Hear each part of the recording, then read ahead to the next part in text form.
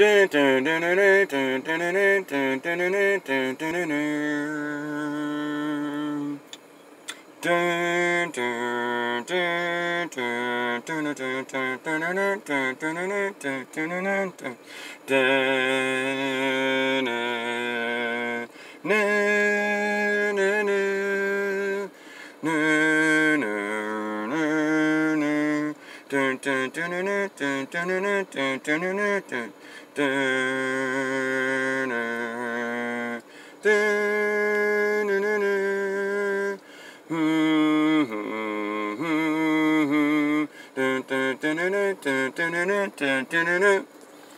up, everybody? Sports Live Natal David. For those of you who are living under a rock or who don't know about stuff on TV, that is the Game of Thrones theme, done so eloquently and awesomely by myself. I'm going to do a review of episode 4, season 8. So if you have not watched it yet and it's already Tuesday, then you're slipping. Okay, but I'm going to give my review. There are 2 more episodes left before the final season of Game of Thrones. If there's one series that I would go back and watch certain episodes throughout my time, will be Game of Thrones. I love it. But this is my thoughts on episode 4. Spoiler, so make sure if you don't want to know what it is, I'm going to title it for you. So no excuses. First off, I will say at the end of the episode 3, the Night King was killed by Arya. Fine. She came out of nowhere. So that was kind of surprising because I actually expected the Night King to take over at the end, and I still think it could happen. You know, in any kind of God damn, can't even get it out. I feel like Nitro Freak on that one. Mythological fantasy, whatever. Anything's possible. If you got guys that are getting killed and coming back 19 times, and Jon Snow got killed and came back, and then the red lady with the red thing, you know, Riding Hood, she had a necklace that kept her alive for hundreds of years or whatever. Anything's possible. Dragons, dead people coming back to life. I mean, it's possible. But 4 was totally different. It's weird without the Night King in it. And they kind of mentioned it a few times in the episode, but they quickly kind of got away from it.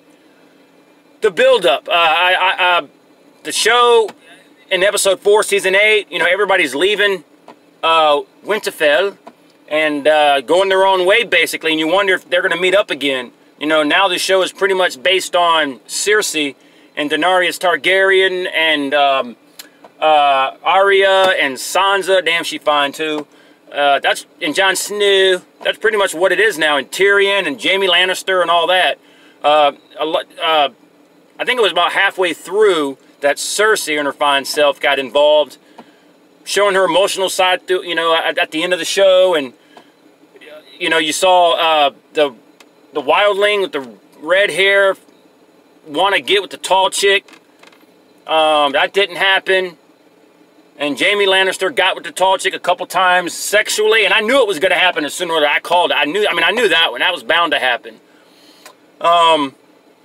So now he's left, and he's going to go over to King's Land? No, wherever Cersei is, King's Landing, I think, and try to convince his sister, and I don't know what the hell you want to call sister, girlfriend, whatever. A dragon got killed by the pirates or whatever the hell his name was.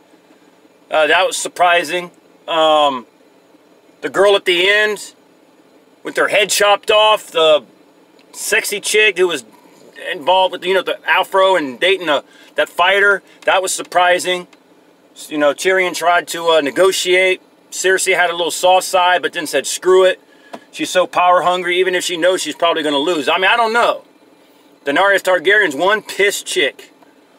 So, it'll be interesting to see what happens episode 5. 2 more episodes left, and then it'll be over for good, which is sad. They got a prequel coming out that they're making. I know that, so I wonder how that's going to be. I don't think it's going to be anywhere close to Game of Thrones, but you know, I'll check it out the first couple episodes and see how it is, and maybe based on the origin of the crew, of the cast, the characters and the Night Walkers or whatever. Maybe some of these guys will make cameo appearances and as other characters. I don't know, you know, because like I said, some of these guys have lived for hundreds of years, so maybe, who knows. And the women, eye candy.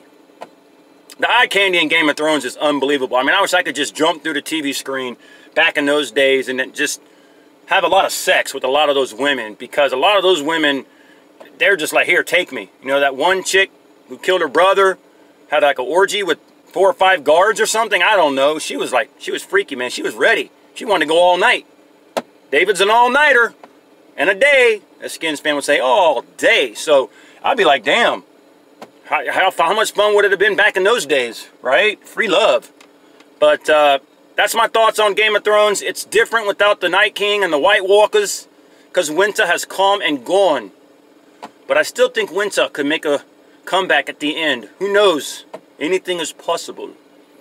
All right, y'all. Sports Live and ATL David, just wanted to address that.